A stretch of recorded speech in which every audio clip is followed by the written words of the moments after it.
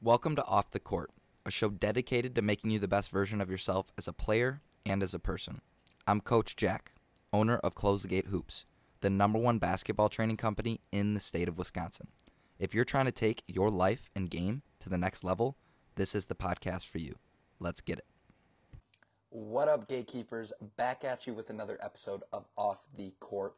Today I have a very interesting topic that is a very Eastern philosophy, meaning this isn't talked about a ton in America, but it's definitely becoming more mainstream as we continue to progress in terms of becoming better at observation of our thoughts. So today I'm going to teach you something that's called watching the thinker.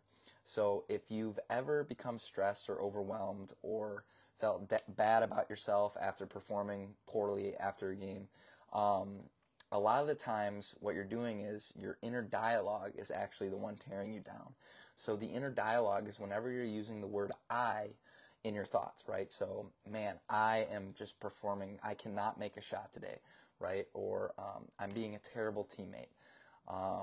I suck at this, right? Just some very simple examples of inner dialogue that we use constantly to actually tear ourselves down.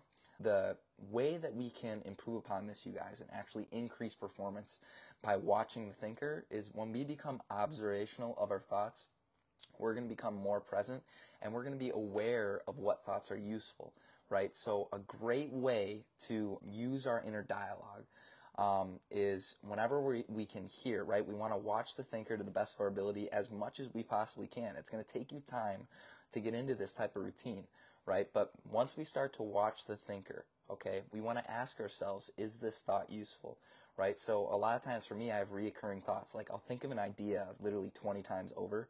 And the second time you think of it, you can ask yourself, is this thought useful, right? And so this is a benefit of how watching the thinker can actually do good for us. But this is extremely beneficial, especially for when we're performing in sports, right? When we're thinking, when we're observing, what we're thinking in terms of our inner dialogue, we can ask ourselves, is this a useful thought, right? Thinking about a previous play, I totally screwed up on that last play. If we can observe that thought and then ask ourselves if it's useful, we're going to totally become aware of what's helping us and what's actually hurting us, right? Because all the work we put in for basketball, whether it's mental training or basketball training or life coaching, right? Whatever work we're putting in, it's to better ourselves, right? And so when we can become observational and watch that thinker, we're going to better ourselves by knowing what thoughts are useful for us and what thoughts are not useful for us. So I encourage all you gatekeepers to start watching the thinker. Like every time throughout your day, just try and constantly watch that thinker. What is your inner dialogue telling yourself, right? Is it a positive thought or is it a negative thought? Is it a useful thought? Is it telling yourself you need to do something for the 20th time, right? Do you really think that's a useful thought to tell yourself 20 times over that you need to do something, right? Like we talked about in our previous episode, the gap, right? Then we can become recognizing of what we need to apply in our learning.